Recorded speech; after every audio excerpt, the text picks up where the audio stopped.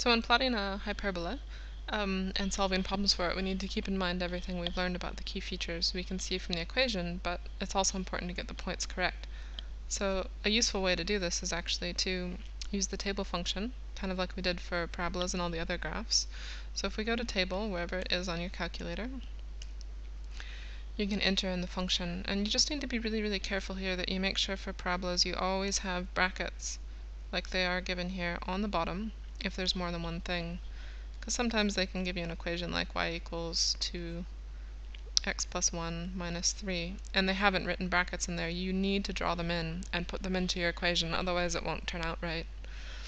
So here I've already got an equation in there, what I don't want, so I'll delete it and type in that I want 3, and you can use the fraction button if you like, or you can use the divide button, but I'll use the brackets. X, again always using the X underneath the red button, minus 4, bracket, and then plus 2, enter.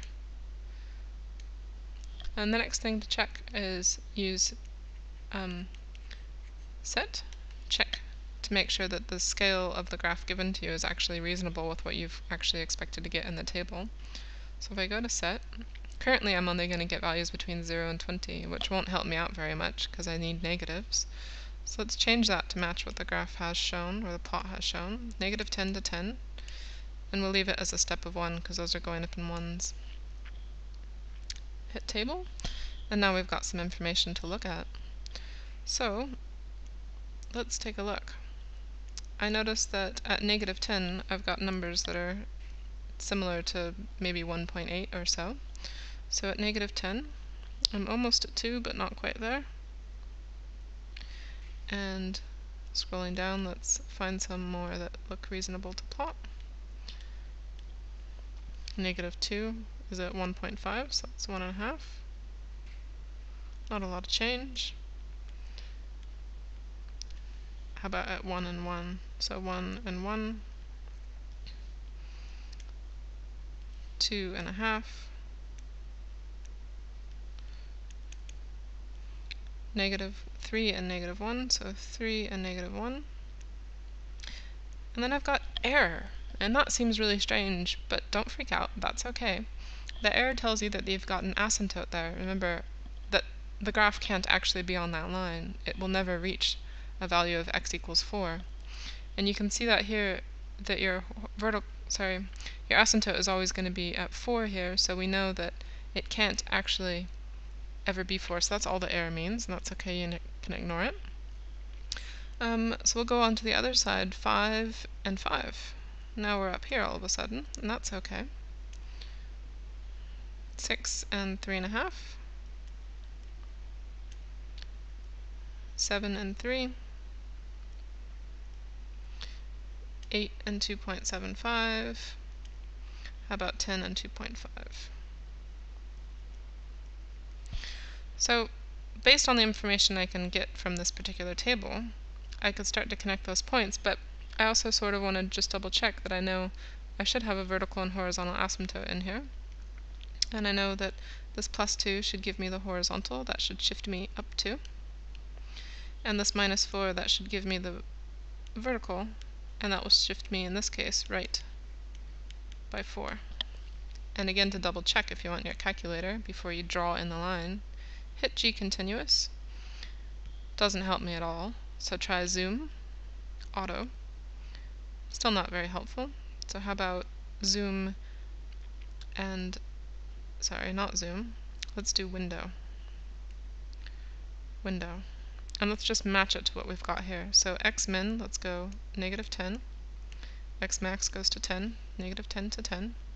Scale of 1, that we don't have to worry about. Y min goes from negative 10. Y max is 10. Scale of 1, that's fine. Try this out again, G continuous, and now you can kind of see that going on there. So G continuous is limited in that we'll only plot for the points that you've got so far. So if you do want more detail, you can go back and do a smaller step and you'll get more information. So again, in the table that would give you heaps of numbers, but in the plot you'll actually see you've got a little bit more information there. So you can see, like, we've kind of got started here. It should curve up and curve down. My vertical asymptote should be on 4. So if you want to, you can sketch in that 4. And my horizontal asymptote should be on 2. And you can see that there. So again, if you weren't certain, if you make the steps smaller into 0.5s, you've got a lot more points that you can plot on there. So it gives us more numbers to play with, or to actually make sure that we get somewhat close to. But I think we've got enough on here, so let's take a look. It should get close to 2, but never actually gets there, and then starts to dive down, and then should get close to 4, but never actually get there. Same thing here. Should get close to 4, but never actually get there. And should get close to 2, but never actually get there. And be really careful, because they will mark you off if you actually put your line for your graph past the asymptote. So for instance, had I crossed the 4, they'd mark you off for that. It cannot go past or even touch that line. So that's our plotting. And we have a few questions to answer on this particular graph. So let's just take a look at them. Write the equation for the vertical asymptote. So remember, equation for the vertical asymptote is always going to be an x equals something, because the value of x never changes, and in this case x is equal to 4. And I can see that again from right there. The equation for the horizontal asymptote tells me that a y value never changes, in this case y is equal to 2, and I can see that right from the equation there. Use the equation to find a value of x when y is equal to 3. So here you have to remember, like we did with parabolas, substitute in what you know. And in this case, I know that y is equal to 3, but x is what I'm looking for. So you might remember that we can go into graph and gsolve to do this if you want. Oops. But we have to show the working of the equation. So the first thing that we'll do is actually substitute it in. So y is equal to 3, so instead of writing y, I'm going to write 3. 3 is equal to 3 divided by bracket x minus 4, bracket plus 2. Feel free to use your algebra to solve that out, or use solver, but to get more familiar with our calculator's abilities in graph, let's go to gsolve. So first let's draw that out. Again, sometimes it'll error out on you when you ask it to draw when you've entered it in table first. Don't freak out, just type the equation again. So 3 bracket x minus 4 plus 2. And there we can see it. So remember, a very important thing for gsolve is that you have to be able to see the features you're looking for. So make sure you get a zoom window that's appropriate. And let's check. When y is equal to 3, so we can use gsolve, we'll arrow over, and when y is equal to 3, that means we're looking for an x value, so we're going to use xcalc because we need to calculate what x is when y is equal to 3. If it tells you that value is not found, it means you haven't zoomed to the appropriate window, but here we have, and you can say that x is equal to 3, sorry, y is equal to 3, and x will be equal to 7. So we could write our answer here, x is equal to 7. Again, show your substitution, and then you can use gsolve or equation solver to do that. For the next bit, they ask us to use the equation to find the value of y when x is equal to 15. So here we want to know y, and x is equal to 15. Again, substitute in. So y is equal to 3 divided by, now x is 15, minus 4, plus 2. So you can, in fact, just type that directly into your calculator because you don't have to rearrange or anything and get the number. Or if you want to be using gsolve, go ahead and go back and find, in this case, ycalc, because I'm trying to calculate y, when x is equal to 15. Argument error.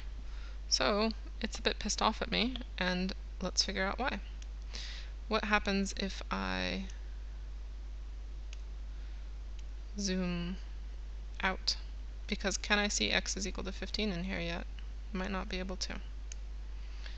And we'll zoom out one more time. And now let's try gsolve. here I'm looking for y again, when x is equal to 15. And there it is. So, like I said, if you can't actually see it in the window, it'll just tell you that you're a terrible person and you've done something wrong. So all you have to do is make sure you've entered the equation correctly and zoom out until you can actually see what you're looking for. So here, when x is equal to 15, y is equal to 2.27. So we would say y is equal to 2.27.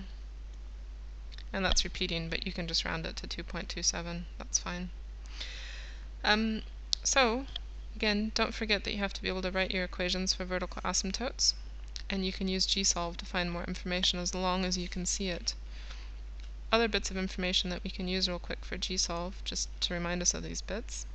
Go back to gsolve. Remember that root is going to be your x-intercept. So let's just zoom in. Oops. Zoom in so we can see a little bit better what we're looking at. I'll do one more. So gsolve root gives you your x-intercept. So right here, my x-intercept. If I needed to identify that or was asked to tell me what the value is, the x-intercept there is at the point 2.5, 0, 2.5, 0. And we can do gsolve and look at the y-intercept as well. So that's y is there, however you pronounce that. And you can see that's where it crosses the y-axis. So here, that's my y-intercept. And the point for that is going to be 0, 1.25. And that should get you there. So those are most of the key features that they could possibly ask for. And yeah, don't forget that the calculator is really powerful and can do a lot of stuff for you. But make sure you're thinking logically about it too and kind of checking to make sure your answers make sense.